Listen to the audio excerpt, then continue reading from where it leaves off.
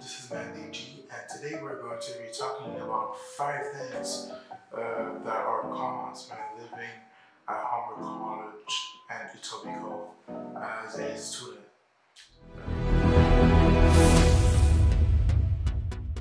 The first thing is about searching for when you're just arriving and searching for rooms or either at residence or off campus near Humber. You have to know that there are only 2 sites to look for good deals to look for rooms. The first site is Kijiji.com. On Kijiji, you can find a bunch of good rooms that either landlords or tenants post to when they're looking for roommates, or you could go on placesforstudents.com, and that's a site where it's basically like a university site for colleges in Ontario. I don't know if it's for all of Canada, but I know it's for your colleges in Ontario, and it's what I use for most of the rooms that I had rented over my 2 years since I've been here. Not too expensive, but cheap options that you can afford as a student.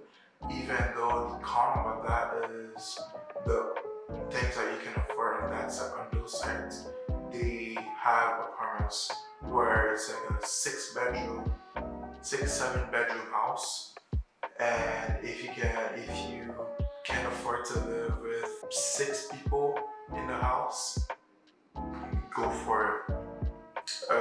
6 people, I've been living with 6 people in the houses, and in both houses that I've been living in, we've been having either problems with the roommates or problems with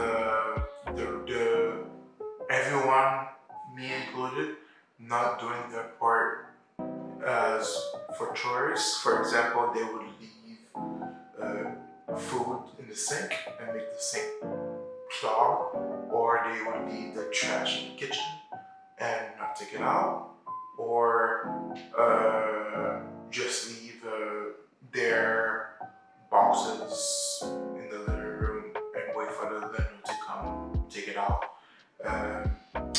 So that's like the cons of living with like 6 people. Even though you could technically make a schedule, doesn't mean that they'll follow it. The other option is that when looking for rooms, the residence at Humber, but the other residence at Humber is much more expensive. You have to pay for a residence for like a tiny bedroom with just 1 twin bed, a desk, and a drawer. But then you have to pay extra for food. You have to pay like an actual meal plan, and that's like over $1,000 if you get a meal plan. And then there's also, if you do go the single route, you have to share a bathroom.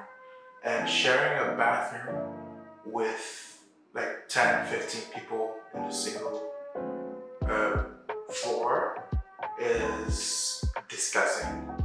And like people just leave like hair on the floor and just not take care of the bathroom. If you're brand new to the city and you don't know anyone, I would recommend it to befriend people, and then when you finish the year, move out with the people that you befriended and go into a room together and share the rooms together. That's what I did for my second year. And for the second con is that some of the houses you find, the landlords doesn't allow you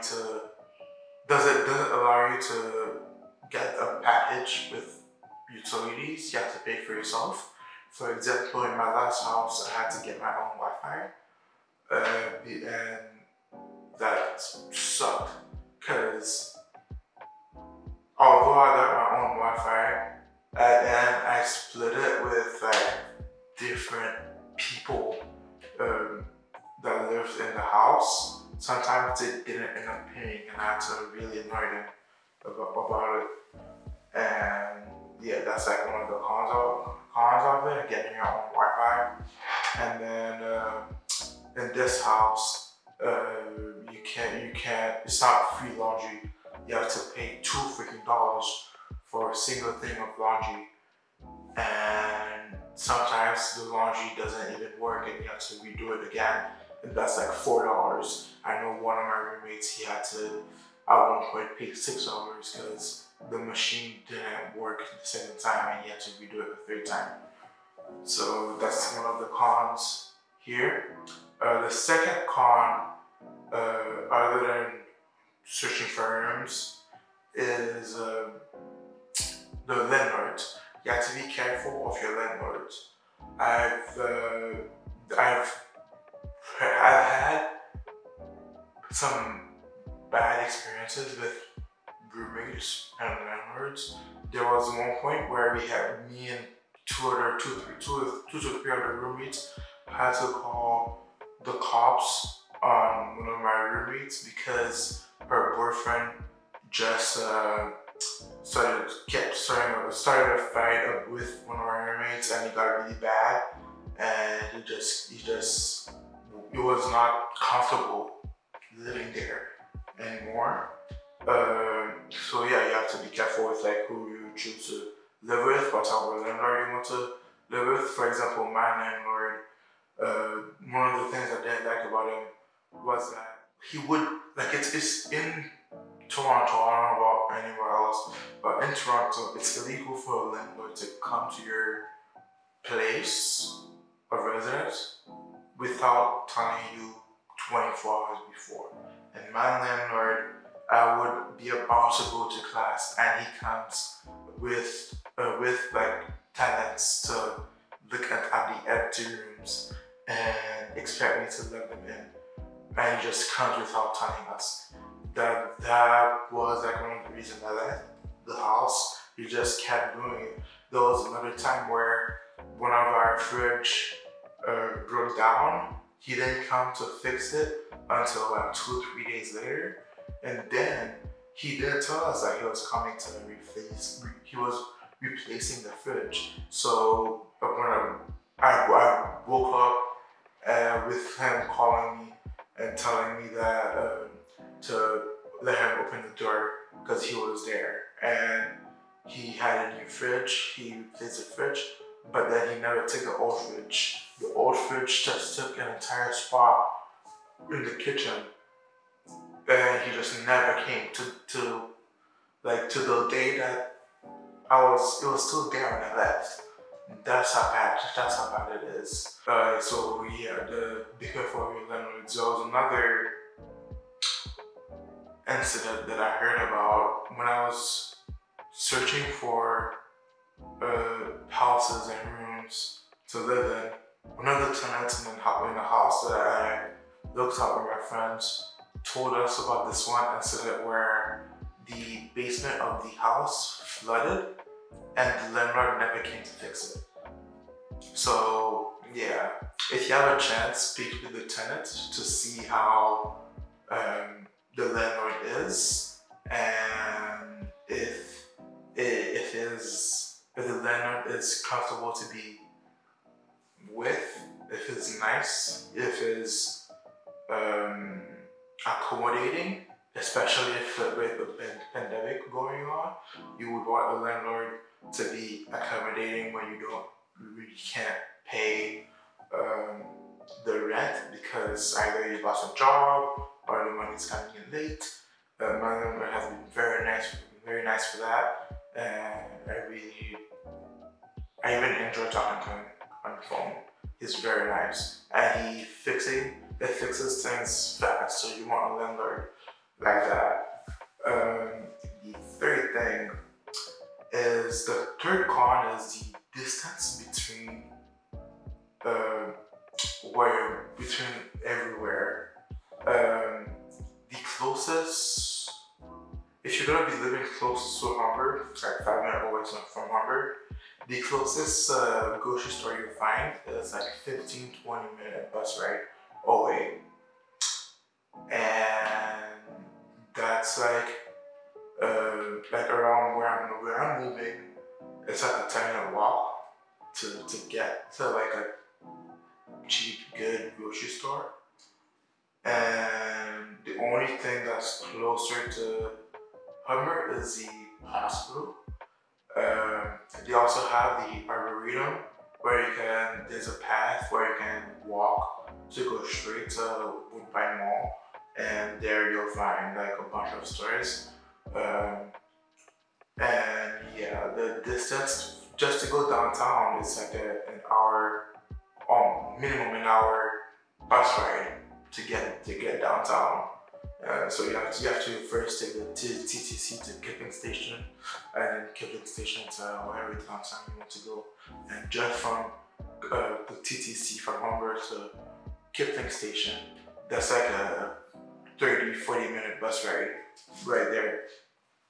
So it'll take it's unless you have a car, it's very inconvenient to walk around. You can't walk anywhere around here. And yeah, the fourth con is construction. Construction is happening all the time in Etobicoke, especially since the pandemic hit. I've been like literally the construction started since back April 2020, and it's still happening now. And because of the construction, most pedestrian, what's the word I'm looking for? Pedestrian walk.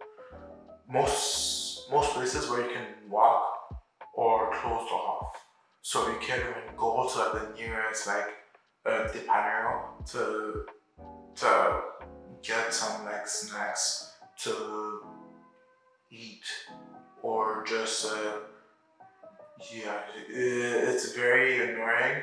It also annoys me personally when there's construction and usually they move the bus stops if there's construction there, and they put it further, but they never post that they put it further anywhere.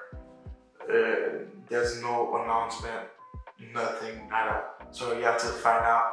Sometimes I will just stand on the bus stop, and just my bus comes and the bus just leaves to the bus stops in front, just because I didn't have to wait another like 10-15 minutes to get to the next bus stop that takes me to wherever I want to go. So you have to be careful there. And the last thing I want to talk about is safety. Etobicoke, although it's a nice, slow, quiet place to be in, it's also not very safe around Humber. I've had friends who have gotten mugged while walking around the arboretum at Humber, which is basically like a small forest that they have. And there's also been people that I heard about that have been getting murdered there.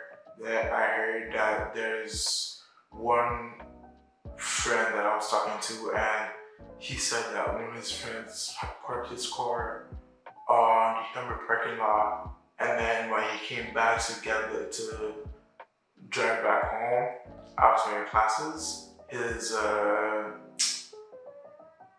license plate was gone. So it was stolen. So yeah, it's not safe to walk around. I would say if you're a girl, carry your pepper spray. Other than that, I'd recommend just driving or taking the bus, not walking around. Yeah, it's very not safe. Although I did live close to Humber. It's fun like the first 3 years of college, but then you just get sick of living with six people in the house, having to